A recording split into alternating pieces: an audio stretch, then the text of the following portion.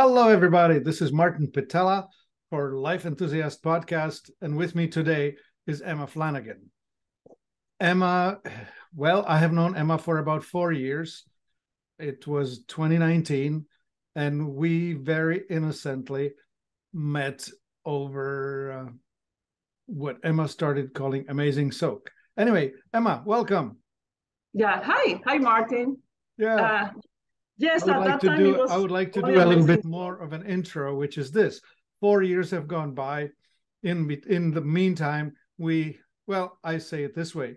I remember how you were so enthused about how much you could help people from physical injury, because with your product, we deliver to the tissue a huge amount of oxygen.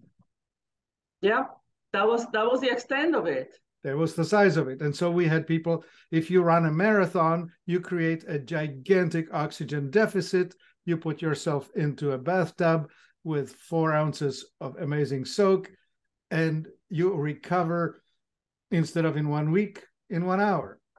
Exactly. Yeah, that was it. And then with chronic pain and inflammation, able to help with that too. Right. And I thought that was like all of it. Well, yeah, and it is a miracle in itself, right? Like a person who Yes, has fibromyalgia feels all day long as if they ran a marathon yesterday. exactly. Yeah. And Right. they can replenish the oxygen deficit, stop that inflammatory process, reverse symptoms, and have a normal Life. day, weeks. I mean, it might not even come back. Who knows? Yeah. And Depends so on what it is. we should still explain, if a person has chronic pain that Oh feels yeah, like, absolutely. Let me tell you the way it works exactly with the systemic use of the soak. When amazing soak goes in the water, it hyperoxygenates it. Okay. But when people hear oxygen, don't take it literally. It's an ensemble of bioactive oxygen species that are produced in our body, the mitochondria, okay, and exist in other places. So we have a hyperoxygenation there now of our body, which doesn't have the same amount of oxygen as the water in the top, creates an imbalance there. So now we have hyperoxygenated water and not that much oxygen in our body, which we are mostly water. That even in the bones, there is a lot of water. So right. what happens is that every system tends to go towards equilibrium. So now in order to equilibrate that, these oxygen molecules start penetrating into the body. Yeah, Okay. you're describing that we can create this abundance of oxygen species, Exactly. ROS, reactive oxygen species. Yes. In the And the reason that it happens is because these molecules are bioidentical. It's not that you're gonna soak in milk and then milk is gonna go through your skin. It doesn't happen like that. These are bioidentical to the deficit that we have inside our body. So they penetrate naturally, and the electrolytes also go with it. So now they're inside the body. Now by ionic diffusion, they're going to continue to move in all the biological fluids, okay? And this ionic diffusion, uh, uh, it doesn't depend on us where we also, I'm embodying my product, okay? It's not that the molecules are gonna go wherever they are. It's wherever they are needed, because the ionic diffusion has to do with the attraction of charges, the ionic attraction. Because I was wondering, well, how is so effective? Because it goes more where the inflammation is at. Well, that's the region of the body that is attracting and trying to draw oxygen to them. And that's how it's gonna be dictated, the movement of the product. Exactly.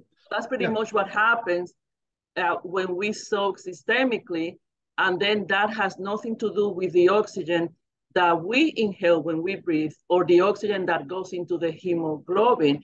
Now, if you're measuring the oxygen with an oximeter, it's going to increase indirectly. Why? Because now we are supplying the oxygen directly to the interstitial fluid, and the hemoglobin is not discharging as much oxygen because the demand goes down, because we are supplying from another side, and then you're going to see the oxygen in the blood increasing. Okay, so to give an example, so if I have somebody who's measuring, I don't know, 95% oxygen perfusion when they put it on their finger, yes, I put their feet in a foot soak with a tablespoon of amazing soak. mm-hmm. Inside of 20 minutes, they will be Mm-hmm. absorbing more oxygen, and the perfusion should improve, right? Yeah, with the food, I don't want to quote it because I don't know how much it's gonna be impacting the oximeter. But I had people going into the top with 80, 77 oxygen saturation level, and they soak for 20 minutes and it's 98, 99. Right on. Yeah. Yeah. Okay. I mean, for sure, it's going to increase with the feed, but it also depends how much, it Well, relies. we should know that I've been doing this for 25 years. When you make a foot soak, the lymphatic system picks it up, and the lymphatic pump drives it inside of. Yes, it's just that I haven't measured the food, but I'll tell you what, I had elderly people that soak their feet and they get more alert within Yes. 5 minutes. They start being more into it because they are better oxygenated. Right on. Exactly. Absolutely. So this is the basic science of the complicated science of all the different oxygen species, that it's not oxygen, the stuff you breathe, it is the oxygen. Dissolved oxygen ions, yes. And so this is the explanation how it happens systemically when you do body soak. And also, when you do body part soak and all that, it happens the same way. And even when you do wet compresses, you always need to make sure that you have that wet bridge that allows the molecules to penetrate in the body. Yeah, it has to go through the skin. So yes, what I would like to say here is that the chemical that you're using it's not a real secret because the EPA has authorized it, right? Like we understand what this is. It's not. This has a name. I think it's called Fulton chloride blend or something like that. Yeah. There are a few health, like they call it hacking chemicals that come from the water treatment world. Mm-hmm. Because the same concept, we are mostly water. So it makes sense that if that those products that are good for purifying and elevating the energy in the water are gonna also do something good for our health, okay? Right.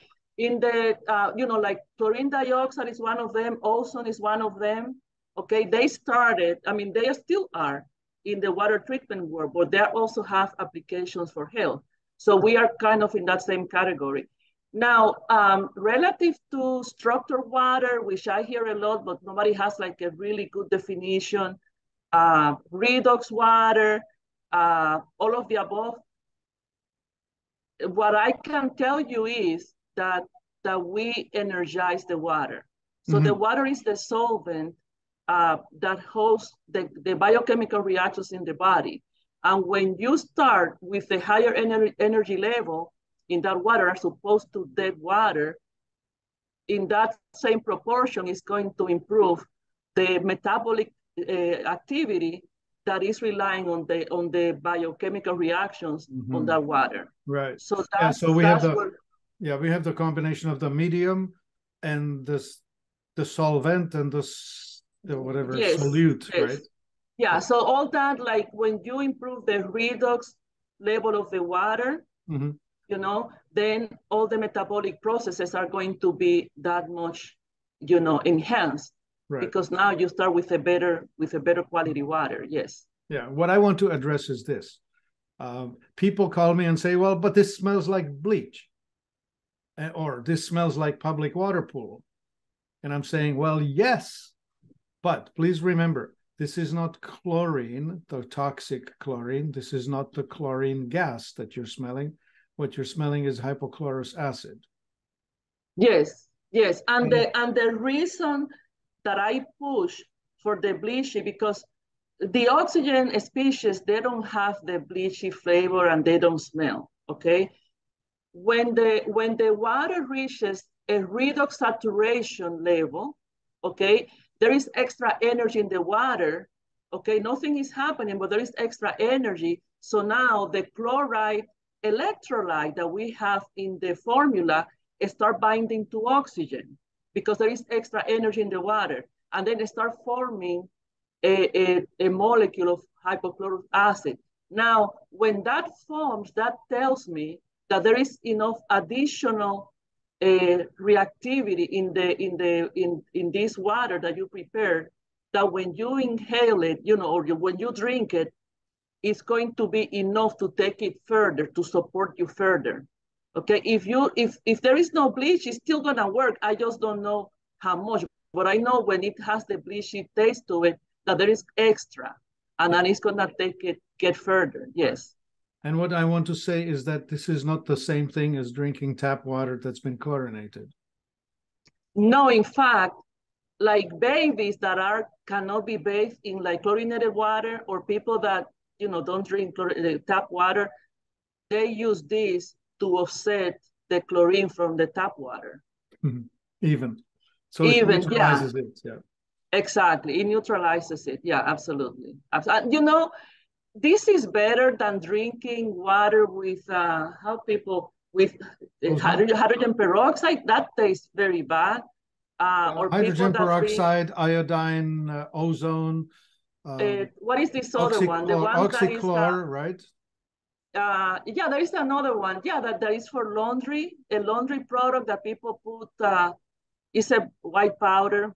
Oh, that would be borax.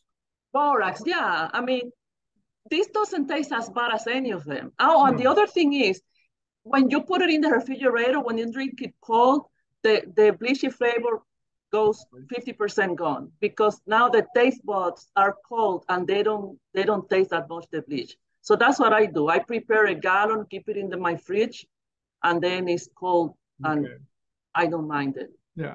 So you said this just in passing, the two magical words, which were if you inhale it or if you swallow it. What I wanted to say, do you remember when the COVID hit and you discovered that when you let people inhale this mist of this? Yes. Oh, let me, because this was before COVID.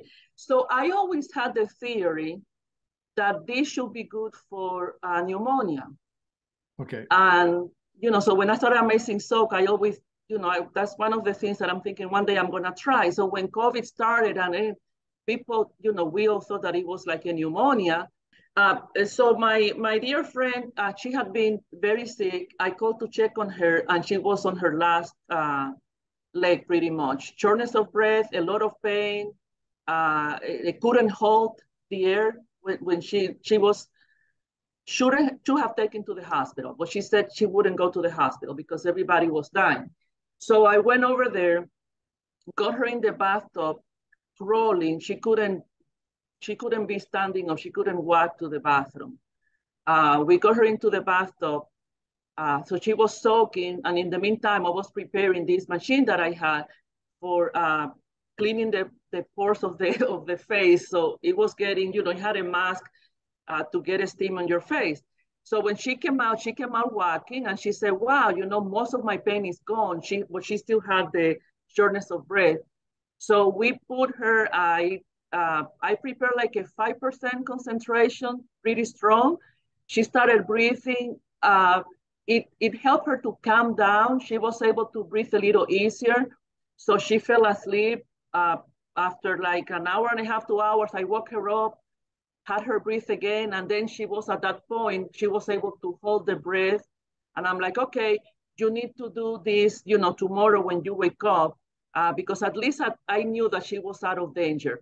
The next day she woke up, she did it again. She did it a total of 4 times within 24 hours. And she got out of bed, showered, cooked, ate, and that was it. No more, no more, no more COVID. And I'm like, wow, this is great. So I told my kids the same. I'm like, hey, you know, this worked, because my kids wouldn't believe me. So I had to refer, like, you know, it helped with somebody else. And so then they started telling their friends. And now we are like helping all these people. Uh, and I thought it was normal. Okay. Um, so there was a campaign about showing when people were getting out of COVID, because it was the belief that most people were dying. And when they started showing on TV, people recovering from COVID, they had like the path to recovery. And I'm like, what is this path to recovery? So they're not like my people, they were done. No, this is like people, they were not gonna die, so now they have to recover. And I'm thinking, okay, well, this is not this is not what I'm seeing. I'm seeing complete resolution. And some people were even better than before getting COVID. Because the thing is, it's the way that we bypass the inflammation that was on the lungs. Okay, because when the oxygen is ionized, and that's what the alveolar does, it breaks down that molecule of oxygen, ionizes it, and delivers it to the hemoglobin. So now that is not happening. The hemoglobin, I mean, one of my theories, and I'm gonna say always it's one of my theories, because I'm not a doctor and I don't have a medical education, but the way I saw it was the hemoglobin couldn't drop the iron that is bound to, you know, because to replace it with an oxygen instead of the iron. So it went around on labs, taking labs, and now we have a high iron concentration, very little oxygen, and now you're getting the clots, because now there is too much iron in the blood and nobody's getting oxygen. So we bypass the whole thing. And there's a whole chemistry that describes it. You know, this is the Fe2 versus the Fe3 ion, where one is the binding to the oxygen and the other one is not. And exactly. So then, now let me see how all these products evolve. So we're gonna go amazing, the Osprey. Yeah. Okay. Yes. Yeah. So now we have this, and I'm running crazy, loaning all anything that aerosolized, I was, you know, taking to people. I'm thinking there has to be a better way of doing it. And when people would go to the hospitals, the family couldn't go see them. So that was like jail. They couldn't bring a humidifier, a diffuser, nothing for them to breathe. So I'm like, man, if they could do something like they can sneak it in, you know, to give it to the people. And I'm expressing this, and one of my kids said, well, Mom, how about a nasal spray? I'm like, how smart was that? So then I started getting, you know, looking for that in the craziness supply chain during COVID. Yeah, well, you did find the nasal injector, which...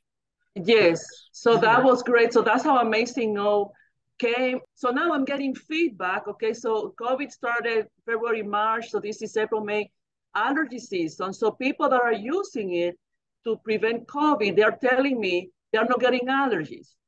I'm like, really? And I didn't know about allergies. So that's how the whole thing with the Osprey, and I couldn't quite get, and they said that they love it, because also I didn't know that when you use the allergy spray, you can only use it once a day, because you cannot use it, you know, like more than once. Yeah, the commercial sprays are mostly steroidal, right? Yes. So they liked it because steroids. Well, for one thing, so to explain, right, the common medical approach is to try and shut down the histamine response of the immune system. So you're not dealing with the why or the root cause. All you're saying is stop it, right? Like it's sort of like you have a dog that's barking and you're just yelling at the dog, stop it. And then if the dog doesn't stop, you just muzzle his nose. Well, it's an exaggerated reaction. So we were able to tame that, to equilibrate that. It acts like a mast cell stabilizer. type of thing. There we go. Yeah. Yeah. When you stabilize a mast cell, which is where the histamine is released, this is degranulation. When you shut that down, you no longer have the reaction. Yeah. I have observed a large affinity with mast cells, and also explains why sometimes it gets hypersensitive and it feels like burning, because it just goes to the mast cells. And these are cells that are designed for fast reaction of external stimuli. Yes. So that explains that. And then we have people that the taste and the smell, even the fever, was improved by just using the spray without breathing. So it also had a systemic effect. I have people that they use the Osprey for headaches. Oh. They say that it works better for headaches. I'm guessing that it's more of a sinus tension headaches. It works better than the analgesic. So the issue with the burning in the nose, right? Yes. Like we have had a good number of people indeed report that burning because we had the higher concentration, so you diluted it. Yeah, but in the end, the solution is what? I have reformulated it 3 times, and now each time the percentage of people that report, that it's burning, that it's uncomfortable, it has diminished significantly, and right now it works for most people. And the thing is, even when it's like hypersensitive for some people, if they use it a week later, it doesn't work. Sometimes it burns me in the morning, and then in the afternoon it doesn't burn me. I don't really know what's exactly happening. And the funny thing is, the one that I put in the diffuser is more concentrated. Like I use in the diffuser a 1-2% solution, and that doesn't burn. And even the nasal rinse also doesn't burn. So it's just also I don't know what exactly is, but it's not hurting. It passes. It does what it's supposed to do, and that doesn't transfer into damage at all. So let's just say that even though it may be painful, it's not damaging. No. And then one way of reducing the effect is if I spray it and I hold it and don't swirl with oxygen, which augments it, then it just passes and that's it. It just gets a little itchy. I just hold it 30 seconds. It gets a little itchy and then passes and it doesn't burn. All right. Okay, so then the second thing that happened was OH mist. Right. Okay, because now people is wearing masks. I couldn't stand the mask. The taste of it, I kept changing it. People were getting breaking out the skin with the mask. And then I had this sanitizer, which is a 1% concentration. And I just made this spray, for myself, my family. Then I started giving it to people, and they're reporting all this. Then my kids start using it for their acne. I have people using it, in the skin, if they get any, in the skull, if they get any itchiness, using it on the skin lesions, and then people that were spraying it on the mask, like friends of mine that had to use, they were teaching or just using the mask all the time, they were not breaking out and the skin was improving. So that's how OH mist came about. And also as a hand sanitizer, it wasn't drying the hands like alcohol as much. And then you can use it in everything. I have to tell you, I use OH mist as deodorant. I haven't used deodorant, like real deodorant ever. Yeah, well, it makes sense because it will, of course, the underarm smell is caused by bacteria consuming the protein. You control it, yeah. But so here's an interesting point. You sent me a video some time ago that was showing that when you raise the ORP past 650 millivolt, even E. coli dies. Oh, yes. Right? So yes, when we raise the ORP past a certain level, microbes disintegrate. They cannot survive. Yes. And so I don't know any microbe that survives above 700 millivolts with my product. Right. Not that I don't know any. Right. And the point is that when you spray this mist onto any surface, whether it's underarm or on my face or on my keyboard or on my telephone or whatever it is that I'm going to touch, or the mask, it has the same effect. It wipes out the microbials. There is a clinical study that was done with this spray. It wasn't done by me, it was done by one of my customers. And they compared, and it was sent, it's a company, I believe in Arizona, and that's what they do. They do, I think it's called Clinical Studies USA. So they tried this spray against 91% alcohol, and it was better at COVID than 91% alcohol. Right. Which, that would be on surface measured, right? That was a study. They were trying to come up with a sanitizing spray for hospitals. Right. So they had that study done. Okay, so now we did OHBs, and then after that, then I saw, now we are discovering other uses, and I came up with more sizes. That's how I started came with the 2 ounces, the 8 ounces, the smaller sizes. Yeah. And then for traveling, the 2 ounces, I love it. It travels very well, and it's very handy.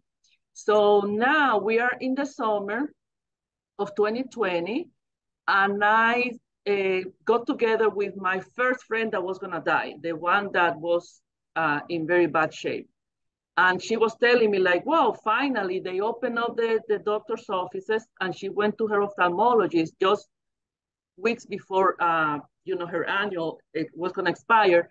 And the doctor was very surprised because her vision had improved significantly.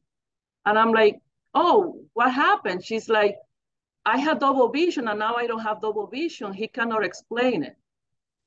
And I was like, that's weird. And I didn't say anything because I'm thinking it must have been the product, because she had asthma before COVID and she had whooping cough. She had some situations. So after she recovered from COVID, she liked the product, the smell, and she just liked it, and she just have it in her routine. And also she didn't want to get COVID again. So she used it for like 3 or 4 weeks, sitting down after dinner and just like breathing it in. So she used it for quite a while.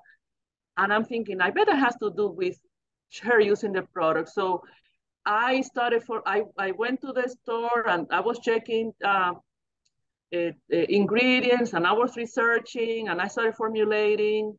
And with the first formula, it felt good. I gave it to a few people. Magic. People were telling me like, oh, this is great. It feels very refreshing. I noticed myself, my eyes were very, very dry. I was using gel at night to sleep. If I wouldn't put the gel, when I wake up, I couldn't open my eyes. I would like just rub them to get more tears into it, to get it to lubricate it, because they were so dry. And it worked for me, and it worked for other people that smoke, that their eyes got red. I'm like, oh, this is great. So that's how the Colirio came. Yeah, well, you actually did a study. I remember helping you. Yes, and I'm going to go over that. Yeah. I just wanted to explain how all the products evolved after COVID, because, like everybody knows, I'm going to repeat it. I'm not a doctor. I'm a sanitary engineer. Yeah, let's just not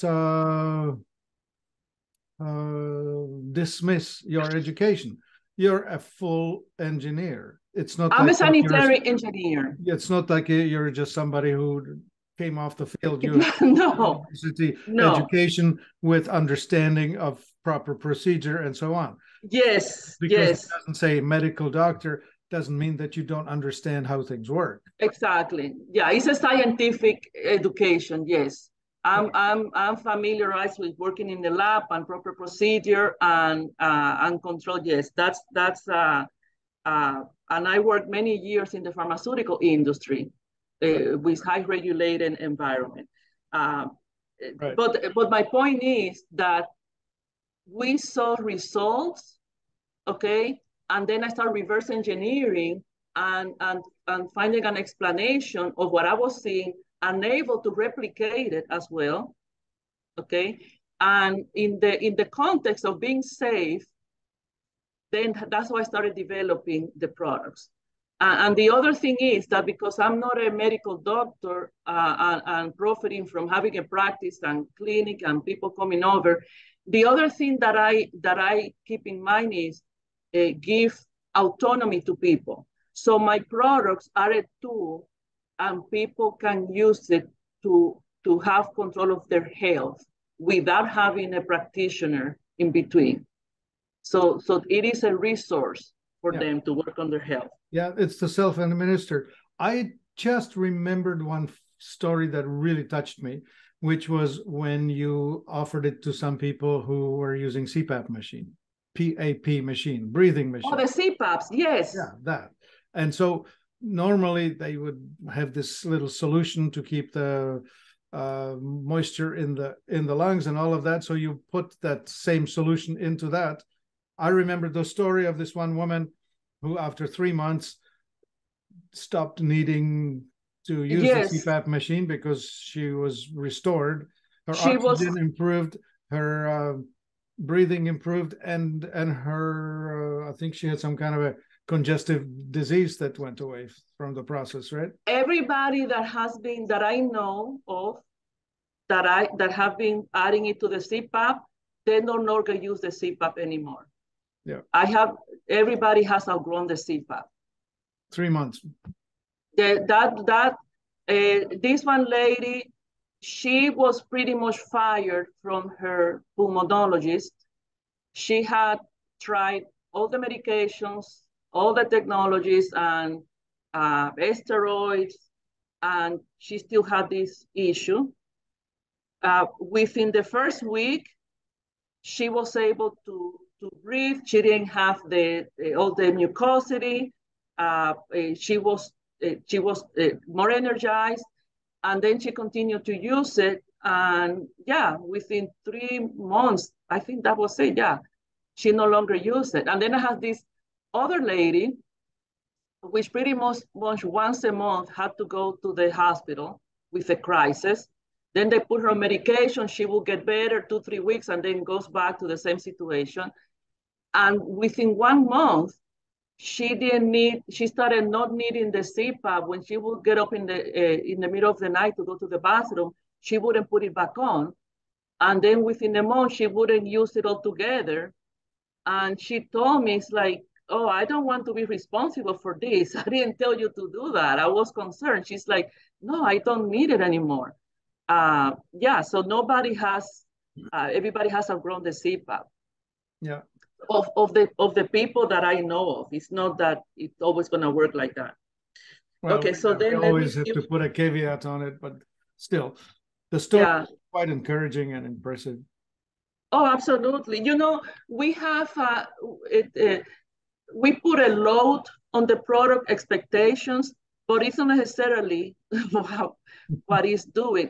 The product always works. People ask me, oh, what if it doesn't work? You guarantee the product?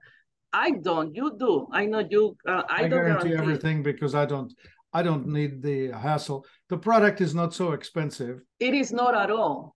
It is not at all when you see all that it can do. But it is like I'll tell you this story, and I'm not going off order here. I put some weight during the winter, and I'm like, okay, you know, I need to lose weight. And then I'm thinking I got a thought, it's like, how about if I soak more often, because I know that it improves the metabolism, it improves it. How about if I soak every day? Maybe the metabolism goes back to when I was younger and I had no problem with eating. I could eat whatever I wanted and I never gained weight. So this is like last month.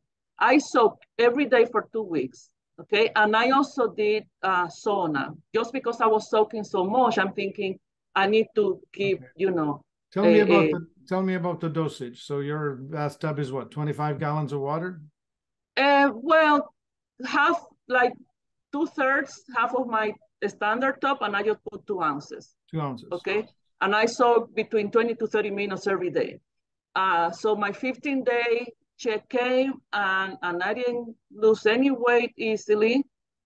And I'm thinking it didn't work, but no big deal. It was just an experiment. A few weeks went by, and I started thinking back. So this is what happens in those 2 weeks, okay? So the whole process will take an hour and a half of my time. By the time that I set up the top and then go into the sauna and all that, it was about an hour and a half. So it's shortened my day by an hour and a half. In those 2 weeks, I accomplished more things, okay? After dinner, I will go and run errands instead of running errands in the morning and then taking from my productive time. I went twice as much to the gym. I tried a new class that I wanted to try, and I never had the energy to try. Mm-hmm. And I was sleeping better. Okay. Okay. So I'm thinking it didn't work because I wanted to lose weight, but it worked. It was just the body, needed for something else. It wasn't. So that's what happened with most people. They have an agenda for the product. Yeah.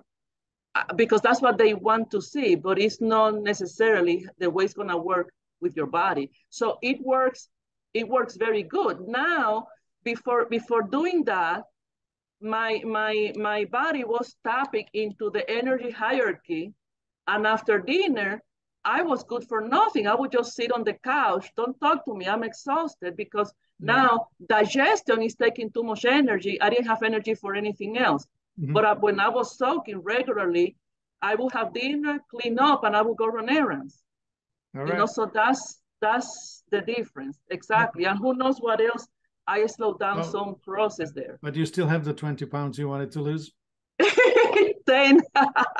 Don't push it. Yeah, I still, but you know what? I feel much better. No, they're coming down, but I am, at least I'm finishing the classes now. Before I was just too tired to even finish.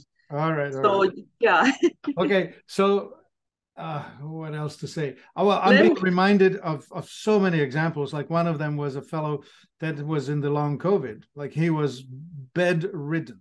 He could not get up. Right. And I remember the story where he started doing the inhalations, and it should be explained, right? Like you create this 2% solution, put it into a nebulizer, inhale it for 15 minutes. Yeah, well, I used 3% during COVID because, and the way people anguish about the dosages, and it's not such a big deal. The thing is, I will prepare it, my friend. You like this one? How about this one? Oh, this one is better. Okay, can you breathe? Okay, well, that's the dosage. Okay, that's what it was. That's what it was. And then 15, 20 minutes, that's because the machine that I had, it will run out of water after 15 minutes. So I'm like, okay, 15 minutes, 3%, that's the COVID formula. Yeah. That's how it came about. I had a few incidents, and these were quite a few of them, maybe half a dozen of them, where people were so weak that they couldn't sit down to be next to the machine to breathe. And also they were using a diffuser or a room humidifier where they were nearby or next to it, but it was not like holding it like that. And it will hold more volume. So these people, they started breathing, they will relax, they fall asleep, breathing it. So they were breathing this solution for 2 or 3 hours.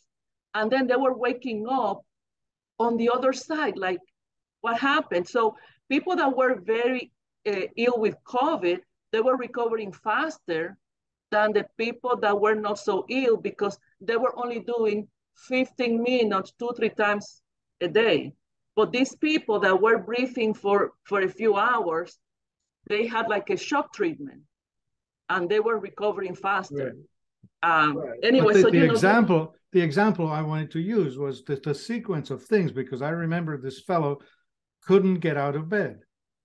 He did the breathing. The next morning he got out of bed and just did household chores and felt okay. On the second day, went for a walk. And on a third day, went for a run. Yes. Right? I mean, this was after many weeks of being bedridden and completely useless. And in 3 days. Yeah, that was interesting for me to see with long COVID, how people were in this cycle of not getting any better, and then they were breathing the product and then just coming out of it. So Yeah. I was wondering, like, for how long they were gonna go like that, and then in the meantime, now there is poor oxygenation systemically, and other things are gonna start, deteriorating. Right. Which Yeah. which reminds me, right? Like there's this concept of Lyme and concept of Epstein-Barr and all of these other viral conditions that are all immunodeficient in very analogous way to what we're describing here.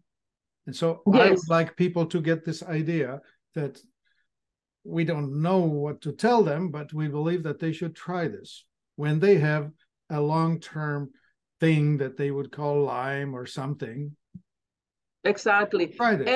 Everybody that has, I mean, everybody should use this, whether it's 2 times or whatever, just to hyperoxygenate, catch up, okay? And everybody that has a chronic situation, they should look uh, uh, into soaking off at the very minimum. And I want to talk about it because it's so important. If there is anything taken from this, is the oral hygiene. Okay, at the very minimum, they should address oral hygiene, doing mouthwash and doing swish and because that is the root of a lot of chronic problems. And it might not be directly connected to what they have, but if your body has to deal with contamination coming from your mouth, now they're competing with trying to get you better. Right. Yeah. It puts a very large burden on your immune system. And so, Yes, and it's easily fixed. I have found that a small volume of water works well for me. Like for me, a teaspoon is about the amount that I want to put in my mouth so I can move it around my mouth really well. So I have used 2 drops in 1 teaspoon and just push it around for several minutes, trying to find every pocket that there may be in my mouth around the gums. in the side where is a healthy mouth is sealed pretty Yeah. much. But in the side where you have tar and inflammation, that's bidirectional. So in the same way that you get that, anaerobic bacteria competing with your healthy oral biome, then you also have, it penetrating, and it can get into your bloodstream. Oh yeah, it That's very circulates. dangerous. Yeah, it Okay. does circulate. Yeah. Yeah, it does. It's you know, I want to talk about nitric oxide because it's something that people need to understand. Mm-hmm. Uh, I'm not an expert in nitric oxide, okay, and I know that it's important for that we have the proper bacteria to help the nitric oxide, but that is just a percentage that is produced there. And I think I read somewhere that is 25%. The other 75 is done inside the body. So for one thing, when you have good adequate oxygenation in your body, it's going to improve the production of nitric oxide because it happens in the presence of oxygen, okay? So when that improves, you're gonna rely less in the one that is produced in the mouth, okay? The other thing is to produce nitric oxide, and it's actually the nitrate from the food to the nitrite and then to the nitric oxide that goes to your stomach. You also need a food source. So if you are not eating food that has nitrate, don't worry so much about what is being converted because you don't have the source of the bacteria. And the other thing is, for some people, it's not negotiable. You need to kill all that bad bacteria, wipe out. It takes 3 to 4 days to build back up.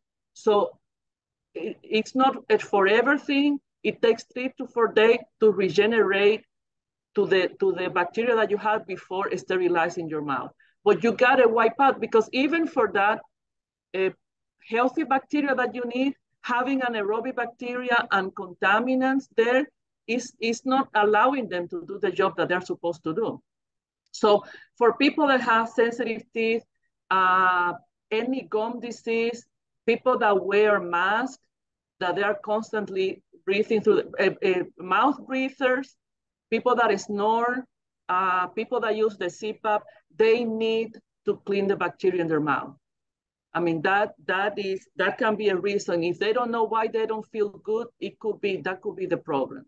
Right. Or one of the major problems. And so the practice, just to be clear, would be 2 drops into a bit of water and 1 or 2 drops into a mouthful of water. That's all that they need. And do that once a day, twice a day? I like to do it twice a day. I mean, I don't worry about nitric oxide at all. I mean, nitric oxide, people may not remember what it's all about. This has to do everything with your blood pressure regulation. Nitric oxide is involved in flexibility of your arteries, their ability to expand and contract.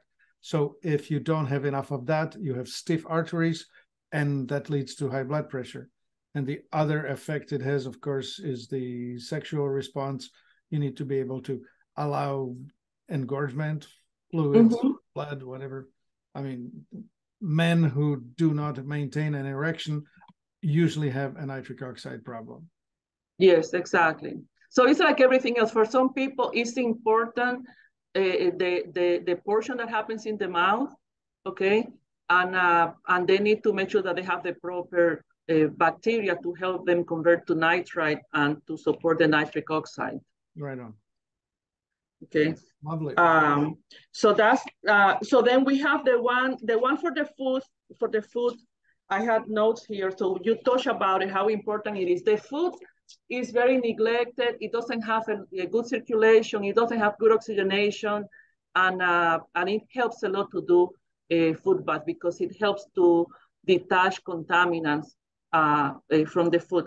When I mean, I see people that start doing food soak and their skin looks like 20 years younger. Yeah, it gets hydrated and it gets, you know, because one of the things that Amazing Soap does is to promote regeneration of new cells.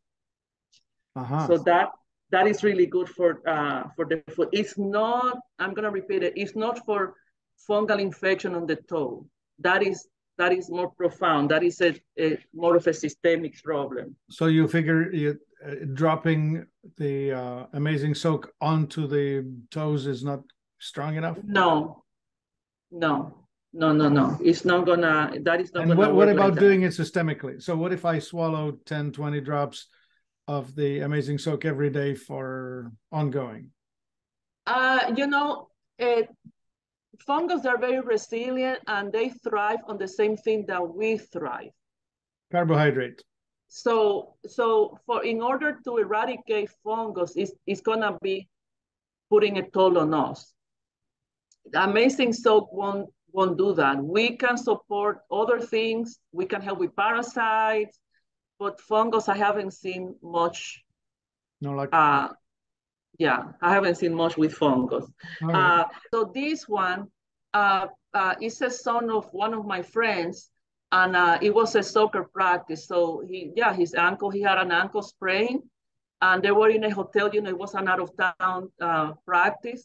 And she had Amazing Soap with her, so she soaked in the wastebasket container in the hotel. That's all they had there, and look at the picture of the ankle. It's completely it just comes down. It's completely down. And then there is one that is knee inflammation. So the ankle was soaking. The knee inflammation, that one was with a wet wrap. Yeah. Okay, so this lady, she just had knee surgery. 3 days prior, it was all inflamed. Yeah, I mean, it looked like a bucket of.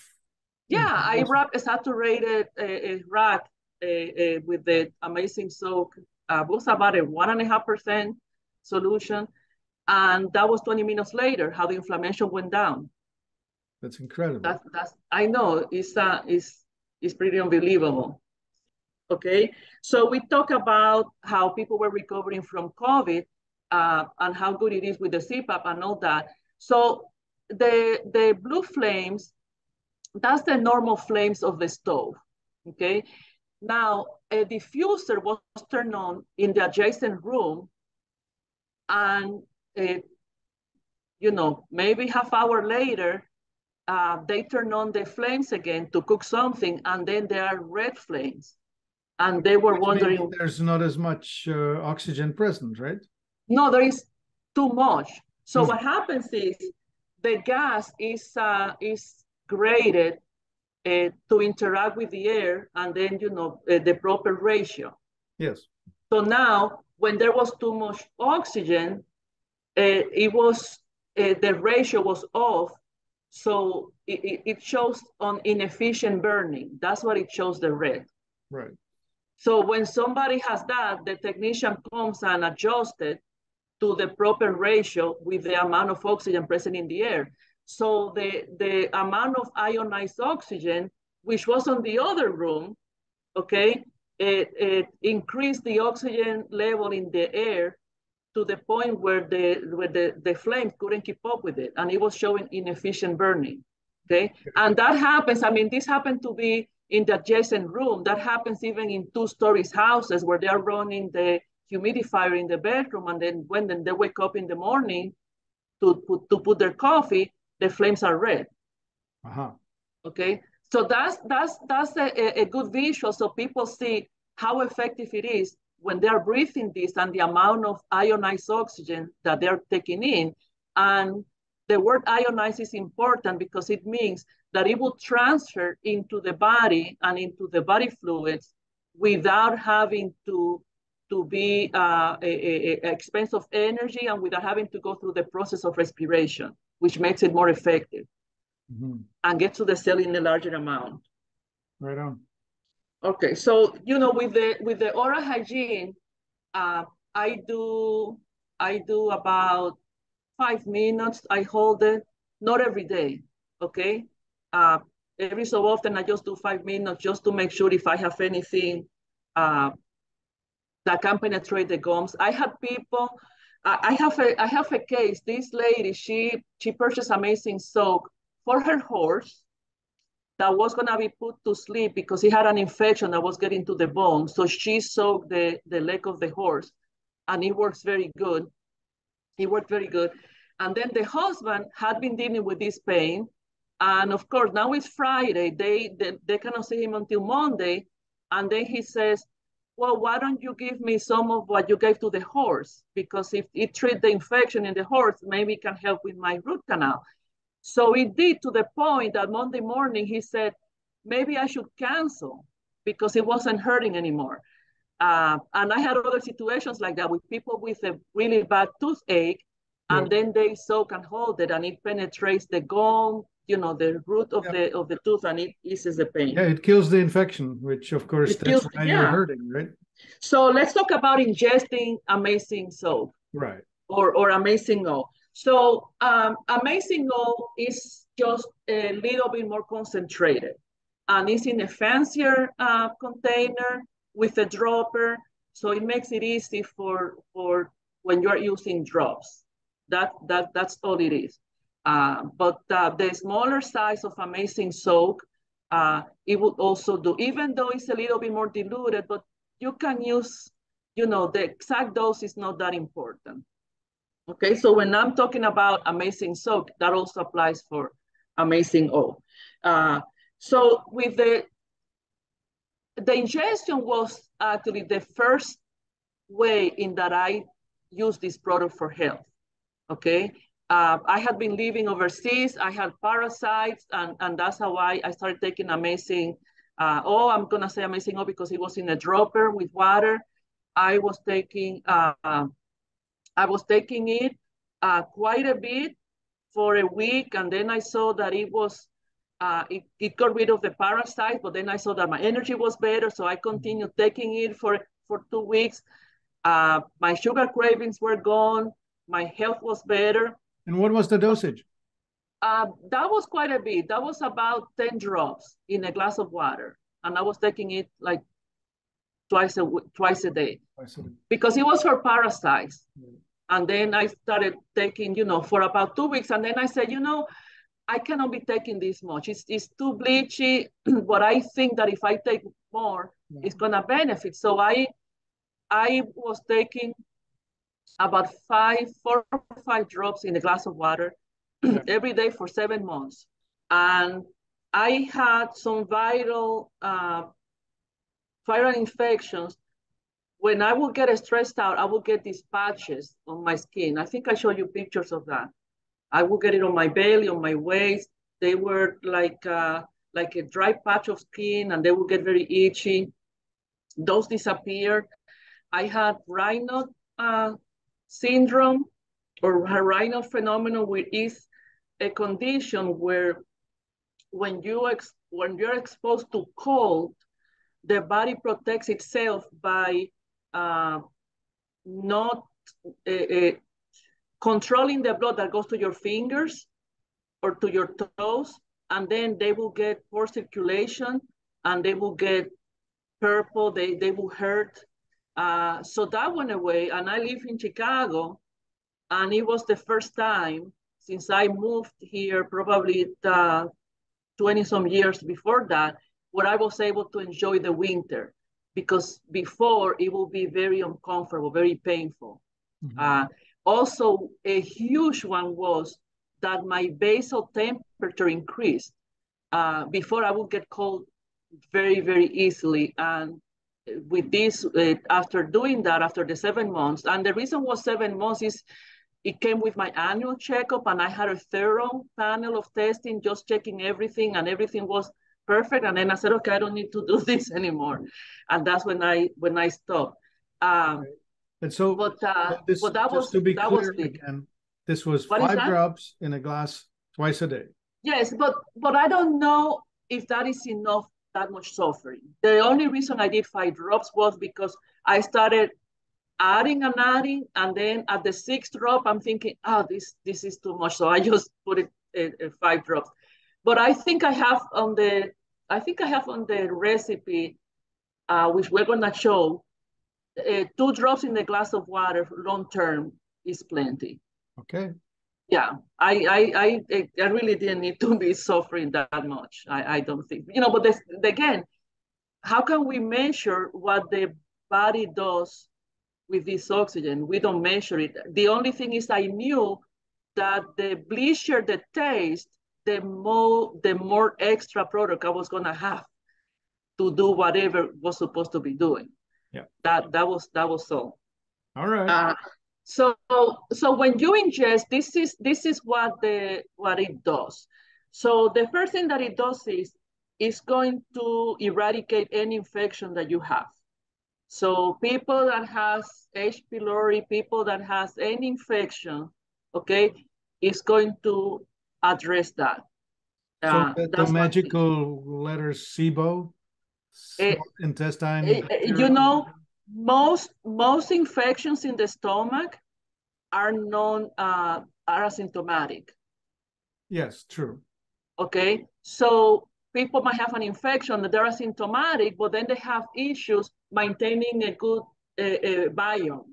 Yeah. Okay, or they might have other issues with absorbing nutrients. Okay, so we address infections. We eliminate inflammation in the lining of the stomach. Okay, that is a very, very big one, because when the inflammation is present, okay, so now we're talking about people might have an infection they don't know about, they don't see symptoms. There is inflammation because of the infection and other things going on. So now the valve that pump the digestive enzymes, they are not working so properly because there is inflammation. Okay, and other things are not working properly. Food is not getting digested,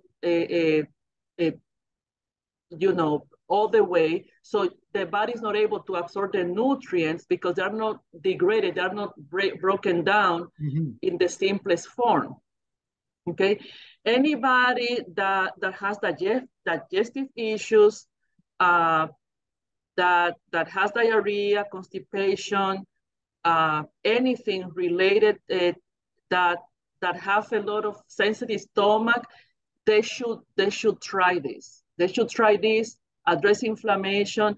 When the inflammation is under control, and also the biofilm is going to eliminate the biofilm. When the inflammation is under control, and then people start absorbing better, okay, their energy is going to go up. The other thing is that we're going to help break down contaminants that are lingering in the stomach.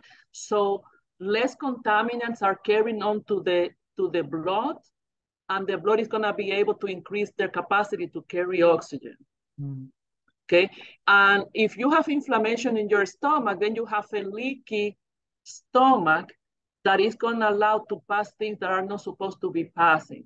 And now the blood is going to have more contamination because it's going to be invaded by these things. Right. Okay. The thing with this ingesting it, people, and this is one of the things that is really good with the soak, the systemic soak, that most people can see results very fast and people like it. Okay. They have been with chronic problems for 10 years, whatever. They have gone to 20 doctors, but they want amazing soap to work right away in 2 or 2, and many times we deliver that expectation. With the stomach, it takes a little longer. Okay. It's not so obvious. So people need to stick with it a little bit to start seeing results. Okay, I show you all the results that happened with me in the long-term improvement of my health, but I took it 7 months. Yeah, I would like to address the concern. Somebody asked me, well, does it not kill the microbes? You just told me it kills microbes. So what does it kill when I ingest it? In the microbes in the stomach, it doesn't get to the biome in your gut. Oxygen doesn't last that long. It doesn't carry on to your gut. All right. Okay. It will address infections in the stomach. Not beyond. Not beyond the stomach. No. All right. Not beyond the stomach. No. I mean, what it's gonna help your biome, because if you have infection in your stomach, that is also affecting your biome. Of course. Yeah. So when you are eradicating that, then the healthier bacteria in your biome is going to be able to recuperate better, to bring to a proper balance. Very good. We are an oxygenating solution, and we can deliver hydroxy radicals, and that's considered like a bad boy. See, a red light around a blue molecule. Actually, those are HeLa cells. I don't know if you know about the HeLa cells, but what I want them to see is that hydroxy radical is just light, it's energy. Okay, they are very, very small. They were just able to identify them, I think, less than 30 years ago. With these translucent markers. So they're just light, it's just energy. And that's what it is. And the other one shows a different group of cells, and the hydroxy radical are the red light. And what happens with the hydroxy radical is that is the only oxygen species for which the body has no counterpart, okay? Because it's the highest energy level. So when the hydroxy radical is called for action, that was the last resort of the mitochondria. Everything else has failed, okay? So the bad rep about it is that whenever there is oxidative stress, chronic inflammation, a situation, of dysfunction, they can identify the presence of the hydroxy radical. So he said, okay, if there is no hydroxy radical, we don't have these bad situations present. But what they're finding out now is that maybe the role of the hydroxy radical was helping in that situation and not being the bad boy. Just because there is not an enzymatic, an enzyme that can counteract the hydroxy radical doesn't mean that has to be eliminated. Anyhow, you see the one with the red light. Okay. Yeah. This is the one, the hydroxyl OH as opposed to OH minus.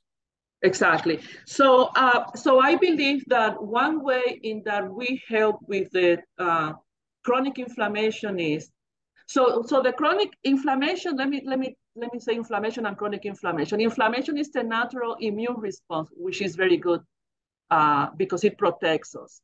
So now, chronic inflammation is when that inflammation doesn't resolve and then it stays, and there is a situation of oxidative stress, which is too many oxidants and not enough antioxidants, okay? But the oxidants are trying to go after something that is attacking us.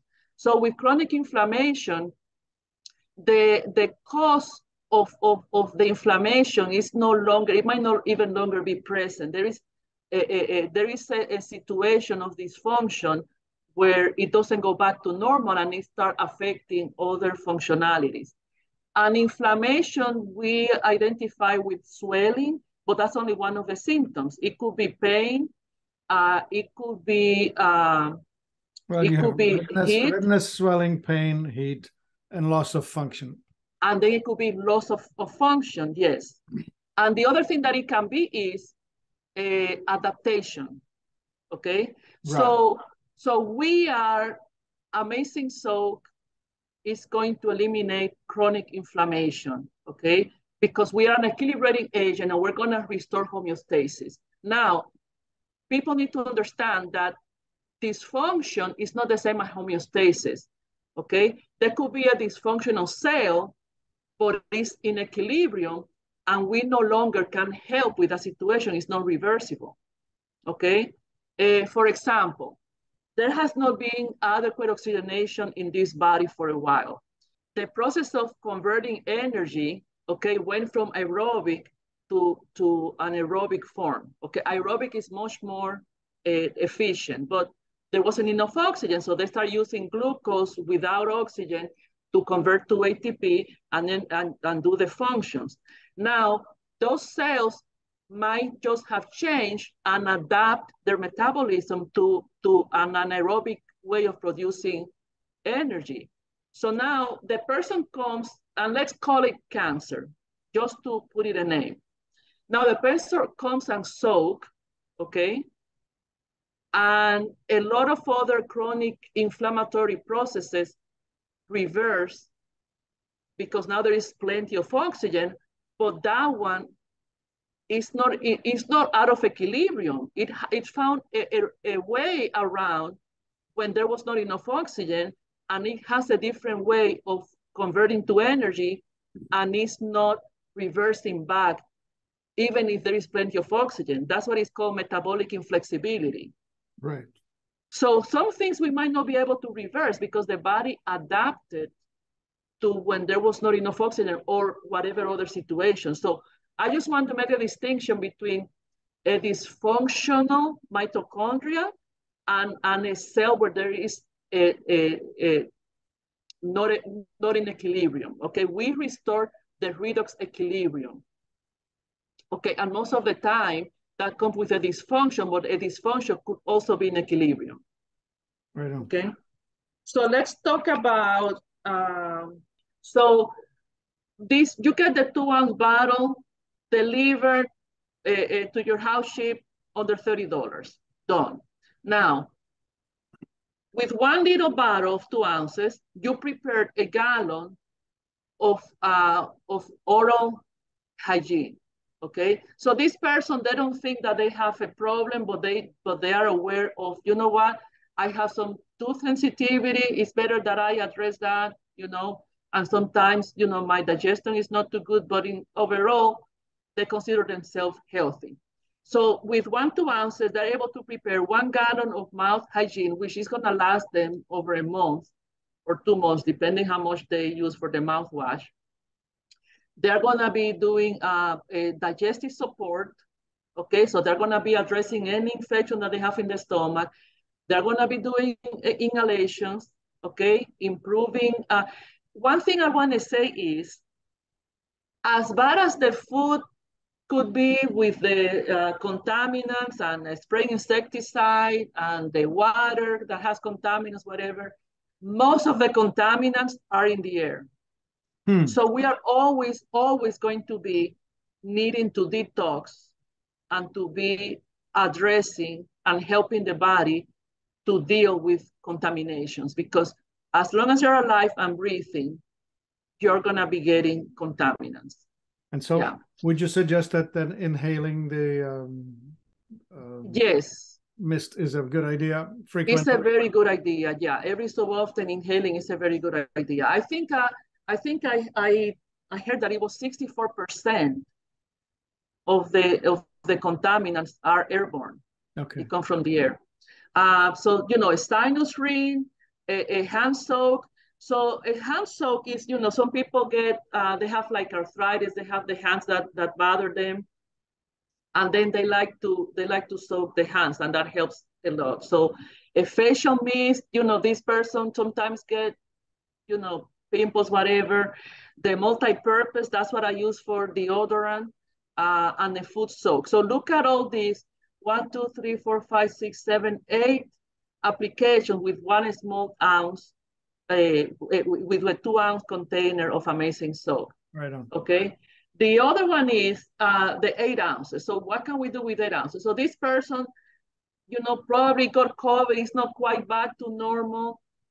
Overall, okay. So I think I can benefit from using it. So they got an 8 ounces, the same. They can do the oral hygiene, inhalation, digestion, sinus ring, facial mist, multi-purpose foot soak, and now they're able to do two soaks, okay, which I call the first one oxygenating soak, because I feel that the first soak is gonna go to replenish the oxygen deficit overall, and then it's going to help the kind of boost the metabolic system. When you do the second soak, that's when things start happening. The body, the first one was more of a little bit of catching up. The second one is gonna, now the body is more ready to heal and to address some chronic situations. Okay, so that's what that it shows here. And then with the third one, the 16 ounces, so this person knows that they have a problem, okay, that they have been dealing with a chronic situation, and they probably are waiting for an appointment with one specialist. They probably don't even know which specialist to go. This is so good to remove noise, okay? So this person is not feeling well. If they do this with one bottle of 16 ounce, 1, 2, 3, 4, 5, 6, 7, 8, 9, 10, 11, 12, 13, 14, 15, 16 uses. It's not 16 uses, 16 applications. 4 of them, they're preparing a gallon size, which is gonna last them a few months. So if they take 1 bottle of amazing soak, 16 ounces, and they do all of this, I guarantee you that a lot of the symptoms that they have are gonna go away, and the ones that are still lingering, they will know which doctor to go, and maybe the regular doctor can help them without them having to go to a specialist, because now there is a lot of noise that is being eliminated. Okay, so I see this as a tool for people to streamline and kind of remove, like, okay, this is what I need to deal with. Yeah. Okay? And it's gonna be much easier when you show up at a doctor after having done this than going in the beginning with a lot going on, So when you talk about somebody's gonna get these 16 ounces, $100, how much is probably 3 doctor's appointment by the time that they clear some of the things and having to purchase supplements? Well, we don't have a problem. We don't have a problem justifying the value of the product. It's never been an issue. Oh yeah, but some people, they say, well, why is it so expensive? And it's like, what do you call expensive? Well, expensive is relative, right? To somebody who doesn't have $20 to buy groceries, this is expensive. But right, I hope most people can find the money. Yeah, I haven't. People say, why is that price? Because they see the ingredients. It's like, this is salty water. I don't elaborate. It's like, fine, they buy it, and then they said you should charge. They call me. They said you should charge more. Because the effect is so profound. Because of the effect of it, yes, you should charge more. Why so inexpensive? 100% of the time, you should charge more. Yeah. You well, know? We contemplated it, but... But I mean, the thing is that they have tried so many things that don't work. I get it. And then they said, okay, this is gonna be one more thing. You're not giving me a guarantee that it's gonna work. You know, and they have a cabinet full of things that didn't work. And that's what happens. The other thing is when they use it for digestive support, they're going to start having a better response to the supplements because they're going to be able to digest it better. Yeah. Okay. So now let's touch on the amazing collyrium. We leave the last one for the end. Okay, so I said how the amazing collyrium came about, and I researched, you know, I had probably, I don't know, close to 50 people using it. Then they wanted more. At that point, I have been doing some research, the market research, and it didn't justify the cost of making it competing with the market. So that's when I called you and I said, hey, you know, people keep wanted this, but I really need to justify that it's more than just dry eye. Can we get some people with serious chronic eye problems? And that's when we get that email that I got like 300. We solicited about 200 people to. Yeah, more. Yeah, it was crazy. I didn't. I was hoping like maybe a dozen or 2 dozen people, because who was gonna put a drop in their eye of something that wasn't even that we were testing. Yeah. It was but that's how desperate these people had tried everything. And I looked for the sickest among the sick. It's like everybody here had a real problem. And so we did it for 2 weeks because I didn't need more than that. We don't cure or prevent diseases. So I just needed to show that it was gonna be acting faster and getting similar results to the more expensive drugs, so I can justify, you know, a price that makes sense for me to make it. And we were blown away. So we had, for example, in severe dryness, in the 2 weeks, we have 80% improvement, which I believe, how much percentage needs a drug to go into market? Isn't it like 30% improvement? Yeah, like that. Yeah, just about. So, you know, so that was a big one. Floaters, it was 69% improvement. Keep in mind that this was not a formal clinical trial. This was an anecdotal trial. People had the drops in their homes. They used it twice a day. I had no control. So there's a variety of situations that were not out of my control. And having these high results was huge because it was not a controlled study. It was huge. For night vision, the improvement was 78%. I had one of those. I had poor night vision, and now I didn't need to wear glasses to drive at night. Okay, so the other thing that surprised me with these results that you are seeing there is that many of them were over 100%. And I thought that it was an error in the calculation. Now, these Google forms, so people understand, I don't have a way of manipulating the data. Google captures the data from the people's emails, and then they come and I can, you know, and then I just get the summary. So I don't have a way of changing the numbers. And I didn't understand why was that over 100%. And then I saw that it was that people did not report that as a problem in the beginning, but they reported as improvement at the end of the study. So it was either that they didn't think about it or that they didn't think that the drops were going to help with that particular problem. Yeah.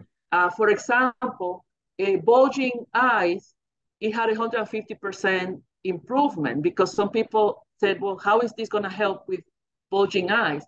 Yeah. So in this one, you can see the muscles in the back of the eye globe. With the bulging eyes, there is inflammation in those muscles, and then it pushes the eye globe out. So amazing Colirio penetrates, and I'll tell you, one of the reasons that the eye drops is so effective, it is the one product that goes directly into a body fluid. So it is very, very effective. Okay, like transdermal oxygenation, it has to go through the skin, and all the other applications, you know, the one that you ingest, it has to go through the stomach. With the Colirio, the drop goes directly on the tears and in the body fluid. So it's extremely effective. So then the amazing Colirio went behind the eye globe, resolved that inflammation, and then the eye globe was able to sit back a little bit, and the bulging improved. The other thing that shows in this image is the blood vessels inside the eye, and this is a space which is full of fluid. So when there is not enough oxygen, okay, that comes from the tears, those vessels, they get closer to the surface to be able to try to take more oxygen. Okay, so this is one reason also that we help so much, because we increase the oxygenation in the tears, and then it's able, you know, it's able to the oxygen to penetrate better, and then the red eye is eliminated, and the vessels, you know, they go back to where they are supposed to be. They are not reaching out. Mm-hmm. Okay. This is not just improved. This is eliminated, right? Because when they had to do with an active inflammatory process, and the drops stop that process, they're going to be eliminated. Yeah. But the main point here is that by increasing the oxygenation in the eye, we are dealing with the issues of the every inflammatory process. So yes, that's like, well, the thing is that it had not been so obvious for some of the issues that they had to do with inflammation. So what we are showing here is, like, one of the ones that I was surprised was about the thick tears and the blocked meibomian glands. They had a high also percentage of improvement, and I didn't know that it was going to be affected, you know, the impact so positive with that. But because we fixed the biochemistry of the tears, then that was able to correct itself. Mm-hmm. Yeah. But what surprised me the most was the intraocular pressure, the glaucoma problem. Yeah. Oh, the other thing is, yeah, I had people emailing me months after the study saying that when they will go back to their doctors, they had like improvement with the macular degeneration, mm-hmm. and the retina issues. They had improvement with that too. Where those were long-term, we didn't go long-term with the study. Yeah. Yeah, this will be a long-term process. Yeah. Yeah, you can't expect one bottle to fix it, but if you stay with it for 6 months, because this will continually or undo the wear that you have created. Yeah, I didn't know the guy, and he was very uncomfortable. He had a head cap. He took it off, and then I saw the redness, and he was obviously uncomfortable. And I said, does it hurt? He says, yeah, it's kind of burned, but I've learned not to scratch it because it makes it worse. So I said, well, I have something. Let me try this. So I had a OH mist on my purse. I always keep it. I sprayed. And he told me after 10 minutes, he's like, wow, you know, it feels calmer. And he put the cap on and went on his way, and I didn't see the guy again. So the next day I get a phone call. We were on a boat together from the owner of the boat, and say, hey, this guy that you spray something, he called me. He wants to find you. He told me that he couldn't believe this morning how good his forehead was. So I was like, oh, wow. So I sent him, I said, send him this picture that I took of him yesterday, and asked him to try to take it from the same angle so I can see the difference. So that's the second picture there that he sent me. And of course, he became a customer after that. And then I have the one for the femur surgery. So this guy had he had a bad femur intervention there, a big wound, and this one was with a wet compresses. So he had to ice the leg every day. So then I said, okay, when you ice it, just soak the towel with the solution and then put the ice on top so it will penetrate. And the second, so you see in a week how much it improved. Yeah, the doctors and the nurse, they couldn't believe it. All the bruising and the hematomas and all. Yes, yes. So yes, there is a lot you can do with it. And of course, every place on the body or in the body and every surface can be improved. So of course, the intimate areas are something that people don't like to talk about, but I will share a story with you that is going to blow your mind. I had a woman call me in tears, crying. She had chronic inflammation on her urethra. She was having to intubate every day, right? Like she would have to put in a catheter. Mm-hmm. And she hurt and she hurt. And I said, look, take the 2% solution and just spray it right over the business area, right over the urethra, right over the opening. Just open your legs, spray it on. She called me on the third day in tears saying, I cannot believe it. The pain is gone. The inflammation's gone. I'm comfortable doing it. I have had years of horrendous pain. It's all gone. Oh, wow. Wow. Right? What do you know? I had the same feedback from people with recurrent infections and inflamed, that hurt to go to the bathroom, that hurt to have sex, and they do vaginal, how they call it, vaginal. Is it a douche? Douching, yes, yeah. And I have a recipe for that in the chart for using it. And then really, really good positive feedback from using in enemas and colonic. Of course, yeah. I've used it myself in colonics. My technician knows the product well, knows me well. We use it, and I have been seeing her for like 5 or 6 years. And when we started using with Amazing Soap, it's day and night. It's very, very, very effective. And the other thing is, people need to detox. So this is a very good detox support when you are using it systemically. Okay. Yeah.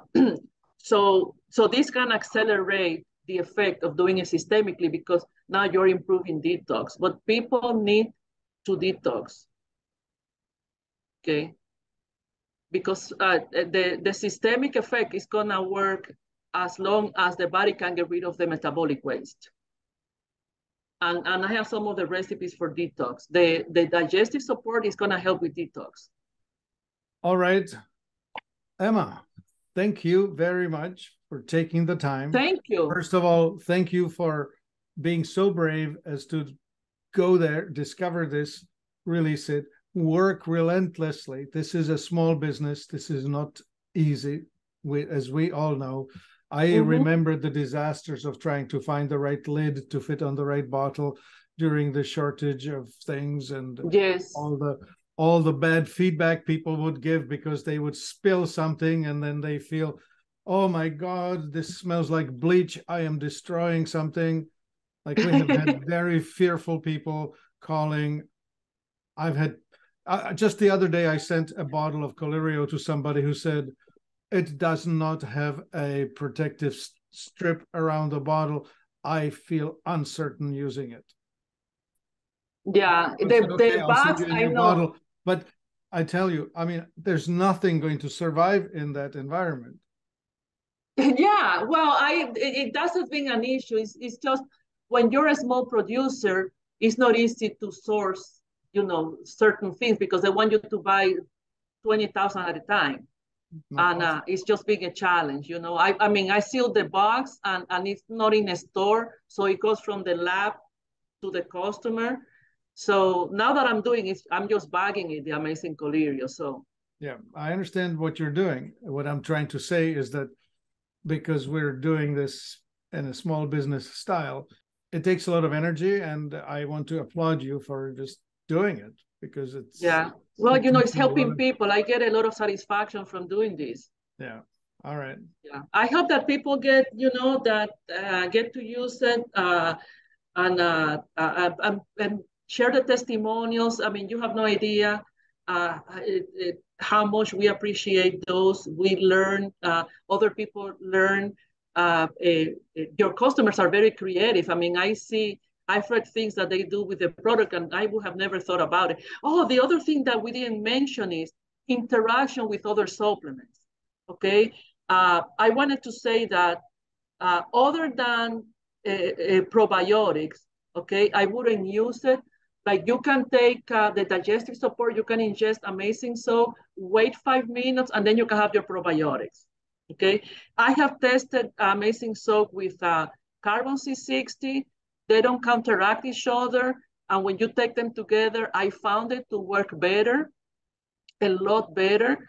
I've taken with vitamin C. I found that the vitamin C works a lot better when you take it with water with Amazing Soak or Amazing O. Some people, they cannot get past the bleachy taste, and what they settle for is they just put it in their tea in the morning, and even those people, they find benefit from it, which I think is because it is going to help them to absorb the nutrients for the herbs better. So, so there is, just because something is an antioxidant doesn't mean that we're going to neutralize it. Because an antioxidant is a role when that substance is inside the body, okay? So we can be together without affecting each other, and then when the body needs the antioxidant, it's there to use. I haven't seen really much of taking Amazing Soak and neutralizing antioxidants. I haven't seen that. Yeah, that's actually quite incredible, because the other popular product that's known as MMS or the oxychlor, they tell you that if you take it and take too much, the antidote is to take vitamin C. Oh, and I see. In your case, you can say clearly, oh no, you can take it with vitamin C. You can take it with methylene. You can take it with whatever else you want to take. Yeah, there are 2 products in the market that combine this technology with vitamin C and need to enhance the effect of vitamin C. Great. This has been Emma Flanagan and her amazing products. And this is Martin Pitella for Life Enthusiast Podcast. You can find us at life-enthusiast.com and by phone at 866-543-3388. I thank you.